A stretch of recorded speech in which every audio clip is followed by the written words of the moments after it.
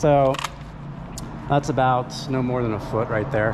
The reason why I want this distance is because I'm going to continue to lower on this after I've established something up high in order to actually make the transfer.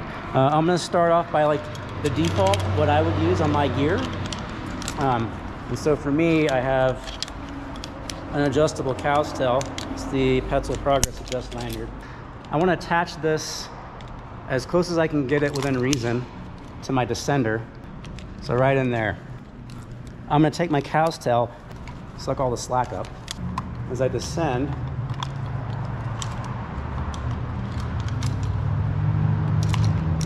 the center goes slack. I change it out. I can take a disconnect off because I've already made one connection, and that's perfectly fine. It's not a half point connection, it's a full point of connection. I re-rig below the knot, and when I re-rig below the knot, this time I want to choke up. Less distance to go, the better. So I choke up, I lock off. I want that knot flush to my device. And now I just have to transfer this slack back into my descender. So the way I can do that with my progress adjust is I can step up onto it, release the cam, let it ride, and then sit into my descender like that. Now I'm fully weighted on my descender. And if I can, yeah, so sizing is everything. If that was any taller, I would have had to have reset and tried it again. So sizing up your equipment is key. So for me, I've done that before. I know that works for me. That's a way, or one way to do it. Okay, moving on. So I descend, there's another knot, it's below me. Same deal as before. I want to stop about, and again, it depends on what you're using equipment-wise. This time I'm going to use something called a Valdotain Tresse, VT, using the VT Prusik. What's great about this is this can be longer if I want. With the VT, it's pretty slow because I can bump it and it'll ride down with me. 1, that's 2, that's 3. All right, so now that I have 3 wraps, I want to look at my tails. And as I come down, I want to make them even. So right now, this is a little bit longer, so I'm gonna adjust until they're about even. Maybe about there. And I'm gonna start crisscrossing. It doesn't matter how you do it, which way. I'm just gonna start crisscrossing until we're out. Maybe like that. So I wanna eliminate any slack anywhere. So if I can push this, stretch it, and when I descend, this time, let's get my hand up. So you can see the VT start to grip, start to weight. It's gonna weight more, keeps waiting, and look at the descender now. Now it's completely slack. Now I can take the descender out. Move it below the knot. And just like before, I want this thing butted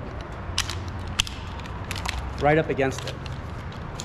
So with the VT, what's great about this, the VT is that I can bump this down loaded with my weight. So check this out.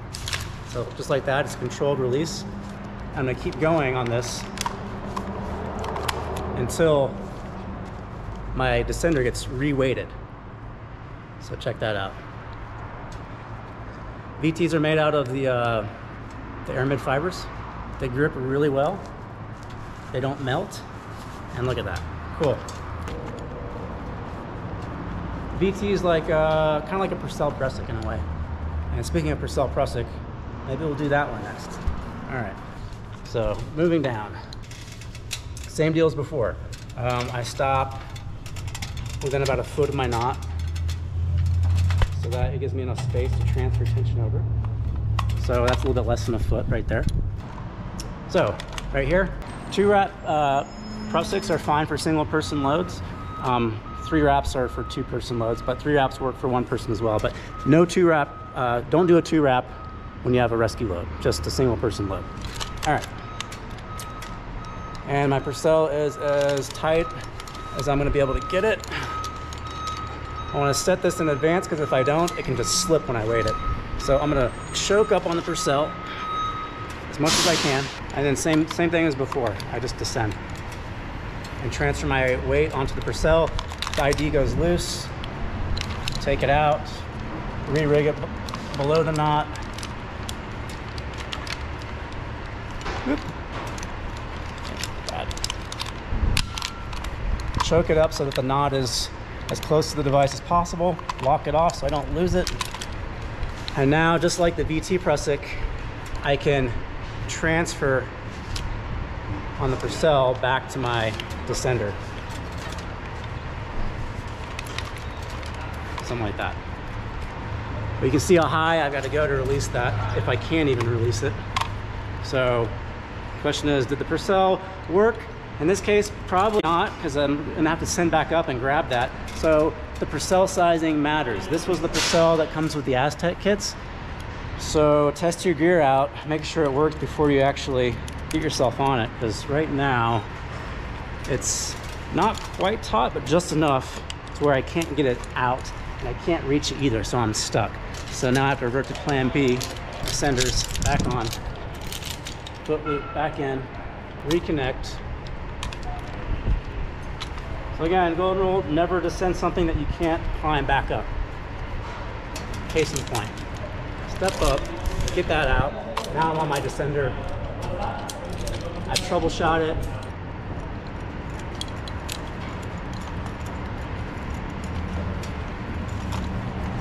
And then I continue on.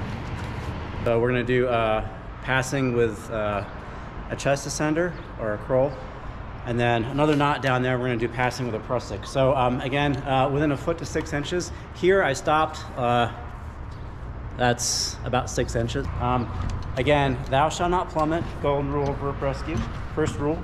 And then for passing knots, keep everything tight and don't take something off without putting something on first. So I never climb something or rappel something that you can't go the other way. So if I'm rappelling, never rappel without the ability to ascend back up on a rope. So let's hook up my cow's tail.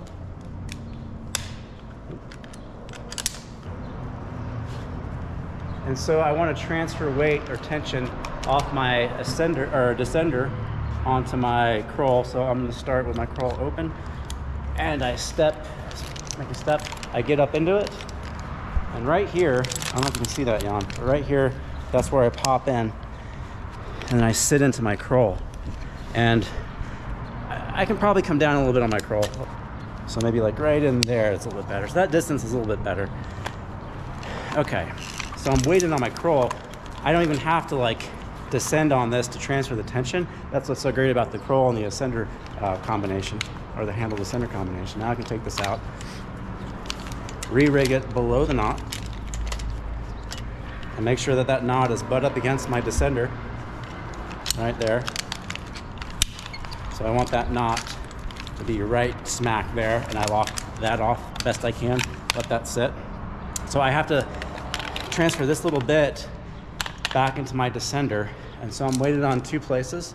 And so what I can do is I can shimmy down, and this is where my cow's tail, maybe a little bit looser, is probably a little more advantageous. Again, I don't want to have more than a foot of slack in here, otherwise any one point here does not count as a point if there's more than 1 foot of slack. So I'm going to come up and I'm going to shimmy down even further. So I'm a little bit lower than I was, and so now I can lower my handle descender down, because like I said, this is precious real estate. You don't want your gear to get away from you.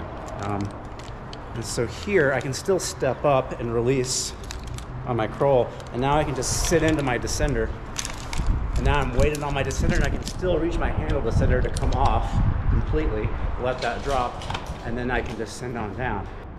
Okay, passing a knot on rappel with just a Prusik and a handle descender. So again, a little bit of space here to transfer the tension onto the Prusik. So hopefully this works out. Otherwise, I can always unscrew everything. As long as I have the ability to climb back up the rope, I'm golden. So 3-wrap Prusik is fine. I can do, so let's see where the carabiner lands on this. If the carabiner is too short, I can back this off and do a 2-wrap Prusik. to give me the distance. Again, 2-rep Prusik is fine for single person loads. But if it's a 2-person load, I'm gonna want a 3-rep Prusik. And I wanna cinch this Prusik up as tight as it'll go, because I don't wanna lose this distance for this to stretch out. Because if I didn't get enough here, I'm gonna weight the knot and I'm not gonna be able to pass this. So as I descend, you can see the Prusik starting to grab, and now my ID is completely loose. Okay, so I'm suspended on one point. I've made one point of connection. I can take off this point of connection and re-rig the ID or descender below, just below the knot, and get that knot all the way up against my device. So there's no distance between that descender and the knot. So that's good. Now I just have to transfer tension from here back on the descender. But there's no way I'm going to be able to release this under load, and so that's why I need a handle descender.